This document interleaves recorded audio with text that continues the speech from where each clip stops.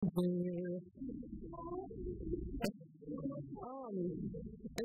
this is called holding hands in a hospital. The first time I saw Jeff, I was lying in bed with a fever of 102.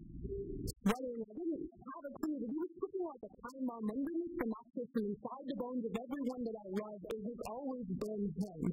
At 7, I rang his doorbell. 12, and we are floating at the bottom of the swimming pool. At 15, I held his hand, dancing with razor blades. Now I keep him in my contacts to dial up at 3 a.m. when I feel empty. It will always come back to him. The cocktail, equal parts blood and water. He's with Asian brothers and Prius driving, Taylor Swift listening, suburban mothers.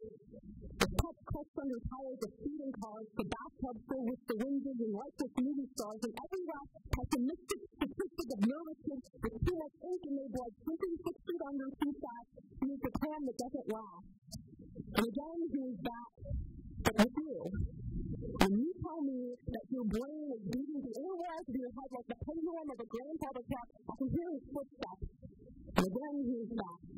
He is the end to end all ends. You're spending your golden days wishing you were under his thumb. I wish I could say that the feeling was foreign.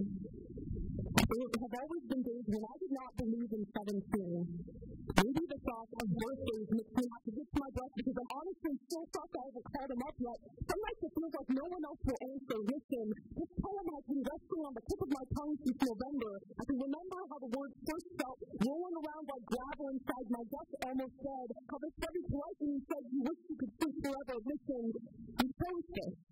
I opened my fist and you grabbed my hand. We made a pact, you and I. I wanted to greet him. I asked why and he told me it was the only way to see your old friends again, but this wait is not worth it.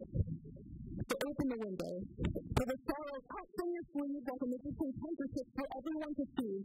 Bring all the pain you've been hiding, because tonight we'll be sleeping with open hands. Not today, we say. Not today.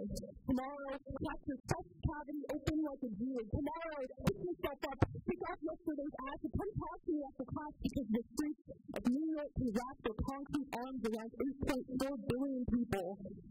My heart is almost as big. And you've got me bursting up the seams. Tomorrow is his least favorite day. Now I will breathe 17 like a holy word. Forget what you've heard. Listen, this moment is a package you've been waiting your entire life for. I'm glad you're still here.